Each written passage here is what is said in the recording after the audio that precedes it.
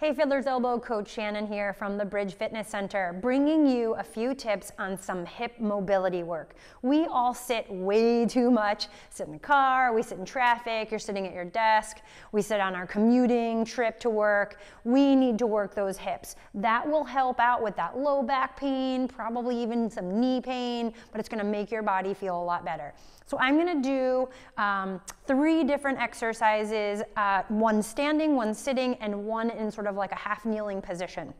I'm gonna start out, I got my little golf club here just for a little assistance. You can use anything, staircase, a wall, a couch, but I am just going to go ahead and swing my legs as hard as I can, or really as far as I can with range of motion. So I'm gonna swing them forward and backwards, and I'm gonna do that 5 to 6 times, forward and backwards, and then I'm gonna go sideways.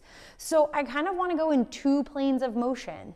So forward and backwards is sagittal, and this is the frontal plane, right? So I'm really feeling my standing leg working, and then I'm opening up sort of that hip flexor. I'm opening up, this is a hip flexor when I bring my leg up and I swing it back, and I'm gonna squeeze my glutes, and I'm really going to go ahead and just make my legs feel nice and warm, right? We just really want to get some range of motion. Again, get that blood flowing, get the circulation going.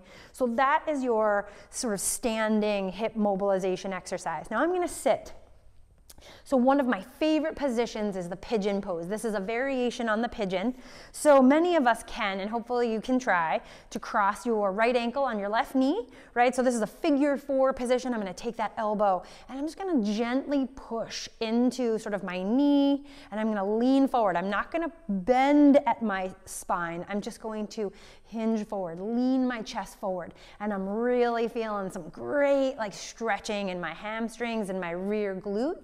So I'm going to kind of work on that, maybe about 30 seconds on one side, and I'm going to go to the other side, same thing. So I'm pushing down on that knee just very gently. I'm holding, you can hold your foot so that your foot, your knee, sort of your leg almost comes into like this figure 4 right in front of you, right? So again, that variation on the pigeon pose. And then the last one I'm going to do is, so you can do this in a half kneeling position from like on the floor, on the pillow, something, but I'm gonna do it sort of half standing. So I've got this bench, right? And I've got a little yoga block. So this is called, it's a variation on the great stretch.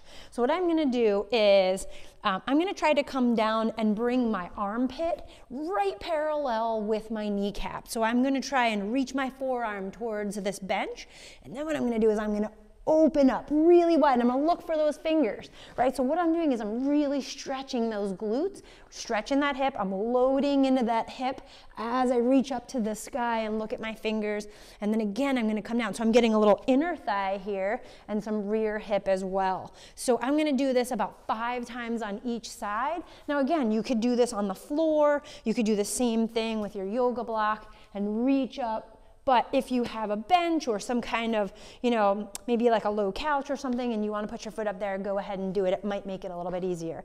So those 3 exercises, again, they're not going to take you more than 5 minutes to do. You can do it in a commercial. You can do it, while you're getting ready for work in the morning. There's a lot of time that we can fill little pockets where we have moments to just work on our mobility. You are going to feel better, and I hope to see you soon. I am here in the gym if you need anything.